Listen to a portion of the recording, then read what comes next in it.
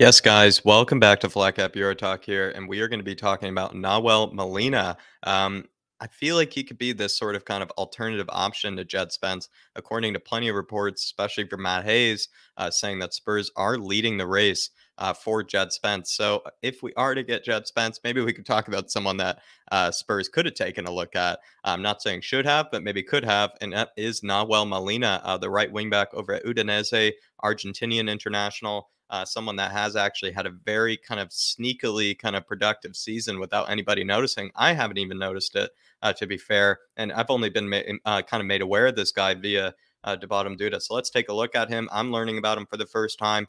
So let's see what Namuel Molina has done this season, and if he were to come to Spurs, what he would bring, or even just what type of player he is for us to look at in the future. From Argentina, of course, born in Embalse, Argentina, 24 years old, born in 1998, 5 feet 9 inches, maybe on a bit of the shorter side, but not too short. Right footed, right wing back. He plays as a kind of designated right wing back in that Udinese side, kind of week in, week out this season. Youth career was over at Boca Juniors. He's at £9 million, according to Transfermarkt. That's his evaluation, and his contract goes up in 2026. In terms of the stats, I mean, there it is, everybody. 35 matches played, 7 goals, and 2 assists. Pretty productive season for a 12th place Udinese team, and being a right wing back for a 12th place Udinese team. Very impressive. Shots total. This is going to be comparing him to all fullbacks, by the way, from FBref. We're comparing him to all fullbacks in the Serie A, not Europe's top 5 leagues, but in the Serie A. He ranks in the top 7th percentile for shots total of all fullbacks.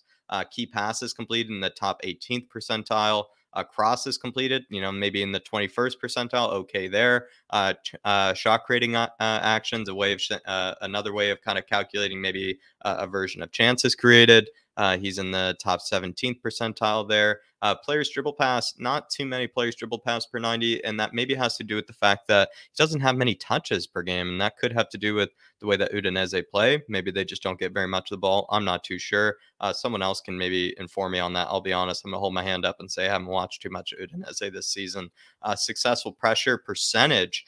So this is the percentage of any pressure that he puts in. So when you do put in a pressure, that can lead to, the dispossession of a ball of your opponent. And when that is successful for him, that sort of pressure, it only happens 23% of the time. And that puts him in the bottom half of all fullbacks in the Serie A. Passes intercepted, also kind of in the bottom half there. Not too many per 90. So maybe some concerning stats defensively. Not too many good stats, I would say, in terms of also possession wise. Like, didn't have many progressive carries or anything like that. But again, that could just have to do with the fact that he doesn't have many touches, per game. But let's see what maybe someone like Nahuel Molina could bring to Spurs. I have a feeling that maybe this guy could surprise us. Some good progressive play there. He's actually a bit taller than I expected. Free kicks. And he buries it as well. I mean, could this guy be taking free kicks for Spurs? Maybe that's where some of his goals have come from this season.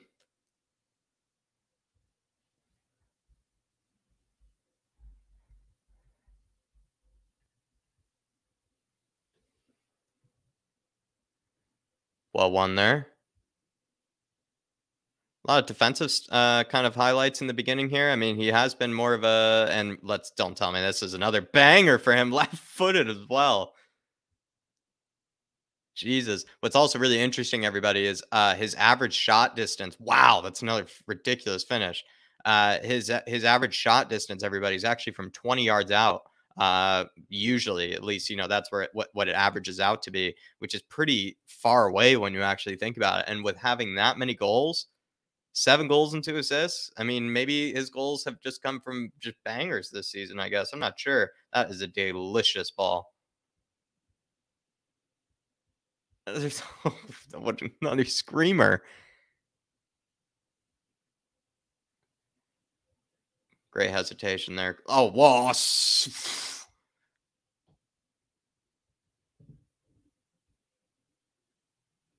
Lovely. He's very good with that sort of like hesitation move.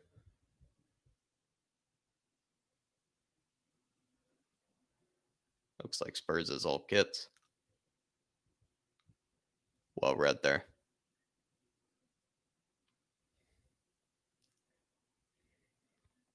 Good tracking back by the man. Good hold up play.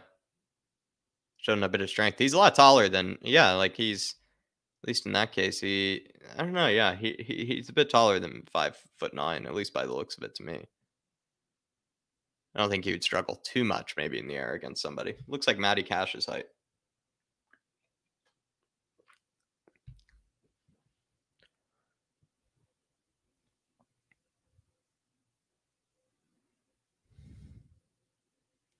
He didn't really have the greatest of defensive numbers, but I don't know. It's hard to say, like, really, if he is poor defensively. I just can't make a judgment on it. Like, from what I'm seeing, he's not exceptional, but he's also by no means bad. But I like, at least, his ability to shoot from distance so far. Definitely am liking. He's unbelievable with cutting inside like that. It works for him every time. It's a good pass.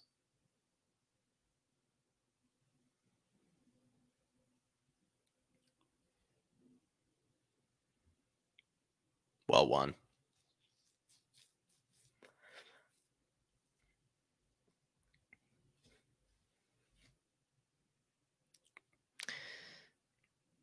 He's interesting. I I do really like him, and to be fair, I do really like him. It's tough. Like, comparing him versus Wilfred Singo here is really difficult, because when, at least what I saw from Wilfred Singo is absolutely rapid, is an exceptional ball carrier, an exceptional dribbler, but maybe lacked that sort of like final end product, maybe lacked that, kind of that killer pass. Whereas maybe Molina is someone that does offer that killer pass, does offer maybe that sort of goal and assist and that goal contribution, especially in that right wing back position, which he's so familiar with. Both him and Singo are both familiar in that position. I know Jed Spence is recently too, but with, maybe again, you have to consider. I know Jed Spence coming into this team, it seems like kind of maybe a deal that sort of makes sense for Spurs. It's just, I do want to think about, like, could Jed Spence really walk straight into this first team? And then as well, like, is he someone that Spurs can get maybe close to 8, 9 goal contributions out of, in that right wing back position, like maybe Molina has gotten for Udinese, because 7 goals and 2 assists. I mean, flip that around. 2 goals, 7 assists, 4 goals, 5 assists. However you get, however many, that's exactly what we're probably looking for, maybe from our fullback. Even in all competitions, I think that would. Is that the bare minimum to ask? I think that could be the bare minimum to ask, is 9 goal contributions in all competitions, because the wingbacks, there's so much asked of them, but I'm starting to notice that it feels like with Conte that a huge part of it really is, being able to go forward, and that's how we've been sort of exploited by teams, is just not being able to break down teams with killer crosses, being able to beat their man on the ball and whatnot, being able to kind of take the threat from out wide more seriously, because most teams just didn't really honor the threat that we had out wide. Is Molina going to be better out wide in those sort of areas than someone like a Singo or a Spence? You maybe can make that case. He could provide that killer ball. He also, again, though, like, he could cut inside, have a banger. He can maybe pop into the box and score. Like, maybe he has a better chance of scoring than the other two. So he is someone probably to consider. I am actually quite impressed. Um, with his delivery into the box. I'm very impressed just with his finishing in general. I think it's actually almost like strikers esque. Like, even right there, that's a ridiculous left footed finish for a right wing back. So yeah, I'm curious. I'm very, very curious as to what someone like a Molina could bring to this team. I really am. Because is he maybe a better option than a Singo? Is he a better option than a Dumfries? He looks interestingly better. He's not like is eye-catching, but at the same time, you have to look at, like, what he's done, with this Udinese team, a 12th place team that is a ridiculous finish. You have to look at, like, what this guy has done with a 12th place team. I mean, a pretty average mid-table Serie A side, and you can't take that away from him. And so maybe look at what he's done in comparison to someone like a Singo, and probably overrides someone like a Singo. Maybe you do go after Molina. In terms of Jed Spence, though, we are leading the race for him. Doesn't mean that we'll sign him, but I do probably expect us to sign him, I'll be fair. So you could treat maybe this Molina scout report as someone that maybe Spurs are going to continue to take a look at, perhaps could still get, maybe if they replace Emerson. But as well, just someone that we could just think about as an alternative had maybe we not gotten Jed Spence.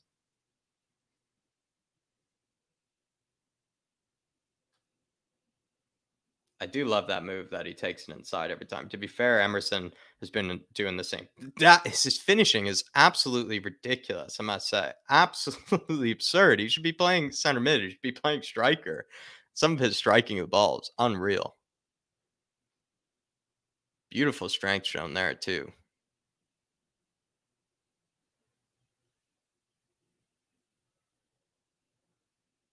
This is against Inter. So good at cutting inside like that. And he makes these good runs in behind. He's absolutely deadly finisher. That's the key attribute we can take from this guy. Absolutely deadly finisher. There you are, everybody. Nahuel Molina. I mean, tell me what you think in the comments down below. An interest. He gave me something to think about. I think that's like the compliment that I could probably give him.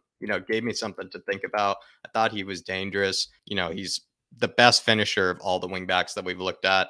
I do think maybe Singo's probably a better ball carrier. Jed Spence, of course, has the homegrown, kind of element that he brings into it. I feel like nobody rated Dumfries, so maybe we just don't talk about him. Yoki Mela, we've never been linked with. So when you do look at it, Ridley Baku, sadly, not linked with as well. So when you do look at it, Nahuel Molina is someone I think Spurs should take a look at if we haven't already. Could bring something kind of different than maybe the likes of a Jed Spence or a Singo. And I would say the main attribute of his that really did pop out to me is that finishing, and it really was exceptional. And I will be looking forward to seeing wherever he plays next season because he is going to be out the door. So Fabrizio Romano is saying, Udinese's president or director of football, I believe, saying that they are going to find it very hard to keep a hold of him this summer with so many big clubs interested. So maybe Spurs, one of those big clubs interested. But as always, everybody, do hit that like button on your way out and do check out all the other videos. Especially we do have a playlist on right wing backs, so there is no excuse to not check that out, especially while we're looking at all the right wing backs to replace apparently Matt Doherty or Emerson. But everybody, hit that like button on your way out, and I will be seeing you.